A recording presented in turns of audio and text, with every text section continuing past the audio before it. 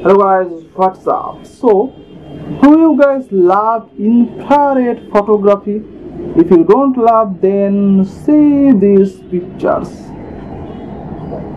Aren't they amazing? They're just awesome. They are showing some alternate world to us.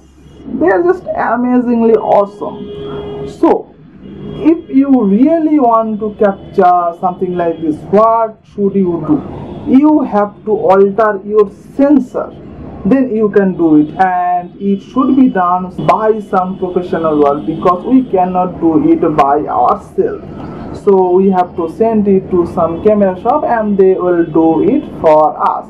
That is the normal norm to this day, but scientists are saying that they develop a cheap way to do this, and by the techniques, by the things, we can capture infrared photos without altering the sensor.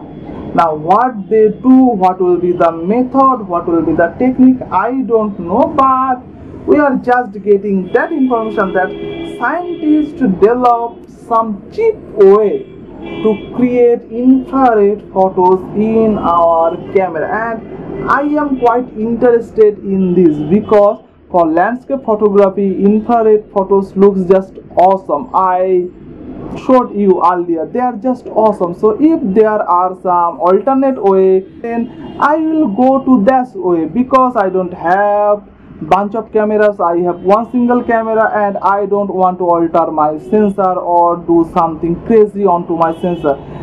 Rather than that, I should choose something else, the scientists are saying. So let's hope for the best and see what they come up with. And that's basically all about the total news. Goodbye guys, have a nice day, see you soon.